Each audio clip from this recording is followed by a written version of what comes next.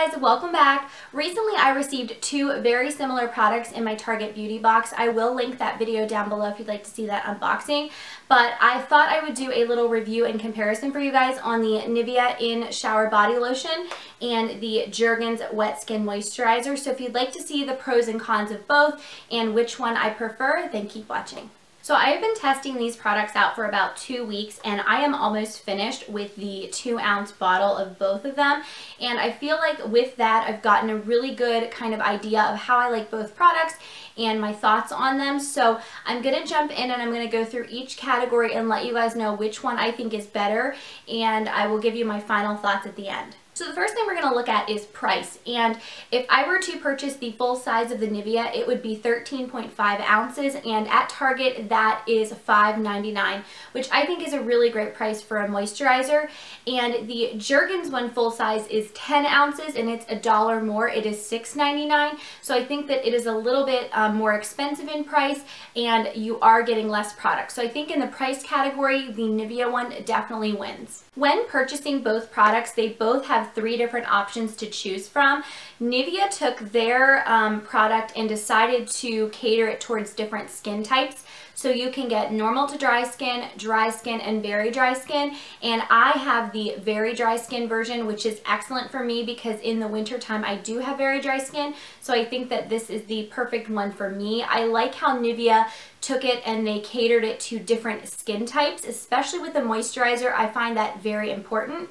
The Jergens one, on the other hand, really kind of caters to different scents that people might like. So they have a green tea scent, a coconut oil scent, and a Manoi oil scent. And the one that I am reviewing is the Manoi oil. So I think that they just took a different approach. I think I prefer the Nivea one with the 3 different versions just because I feel like with the moisturizer, I would rather have it meet my skin type versus have a smell that I like.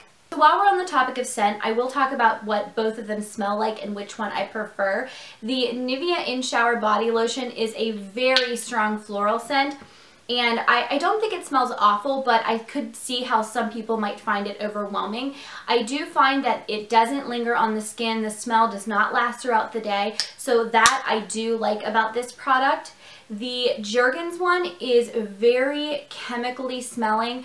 I find that it's almost like a chemical coconut tropical smell, and while you just quickly smell it, it smells pretty good. When you apply it to your skin, there's something about the way that it mixes, at least with my body chemistry, that I find that it's almost just too chemically and I don't like the way that it smells.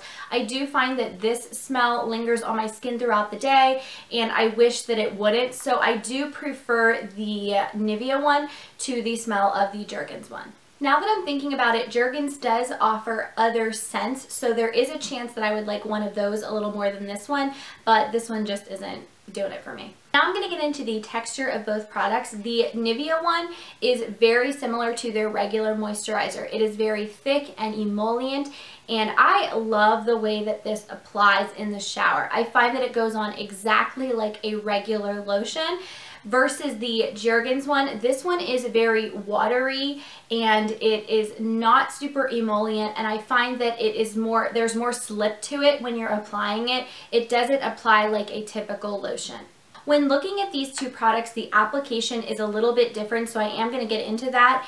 The Nivea In Shower Body Lotion is meant to be applied during your shower, so once you've cleansed your skin, you sort of step away from the water and apply it to your entire body, and then when you're done applying it and rubbing it in, you step into the shower again and rinse off the kind of excess lotion that is on your body.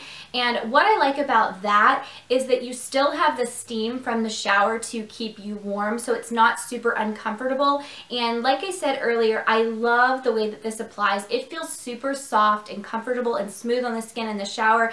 I find it very relaxing and comforting to use. The Jergens one is very different. You apply this one when you get out of the shower and your skin is still damp, and you rub it all over your skin, and I find that it doesn't sink in very well and it is very watery, and when mixed with the water that is on your skin, I find that it just slips and slides all over the place.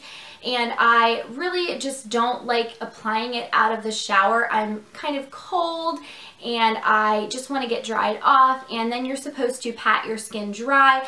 I much prefer the application of the Nivea one. It's just a lot more comfortable in my opinion, and I really didn't enjoy applying the Jergens one. So now I'm going to get into my final thoughts. I think that the Nivea one is really great. It is super moisturizing, very hydrating. It's comfortable to apply. My cons are that you do have to be careful when you put it on in the shower that you don't slip and slide around, and it will make the floor of your shower a little bit slippery, so you do have to be careful. But I find that this one does moisturize like a regular lotion, and it does last for a very long time.